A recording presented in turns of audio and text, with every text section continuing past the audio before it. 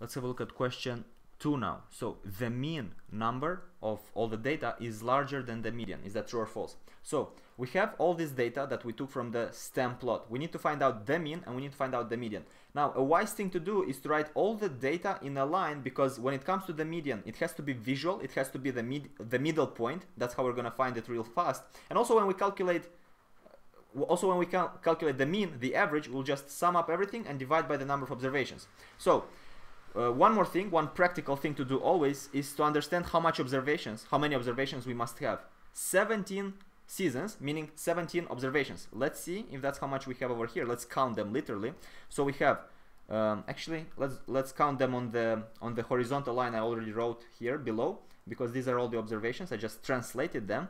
So we have, let's go from here. We have 1, 2, 3, 4, 5, 6, 7, 8, 9, 10, 11, 12, 13, 14, 15, 16, 17 observations. So we are on the right way. That's the first step. Now, when we look at the median, it has to be the middle point, right? We have 17 observations.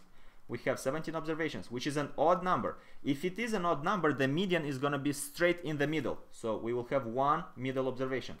Now, what's going to be that middle observation? Well, we have 8 observation to the left. We will have the median, which is the 9th observation, and 8 to the right. 8 plus 8 is 16, plus the median is going to give us 17 observation. So let's count the 9th observation.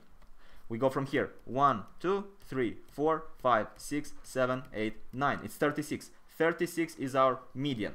Half of the answer is gone.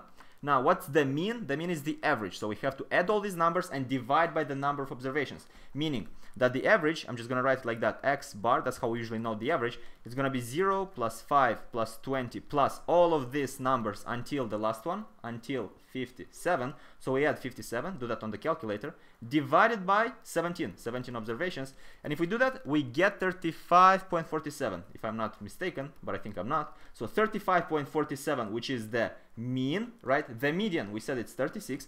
35.47 is less than 36. This is less than the median. So what does the answer key tell us? The mean, right, the average, is larger than the median. What we can see is that it's lower than the median. So the answer is false, and we are done.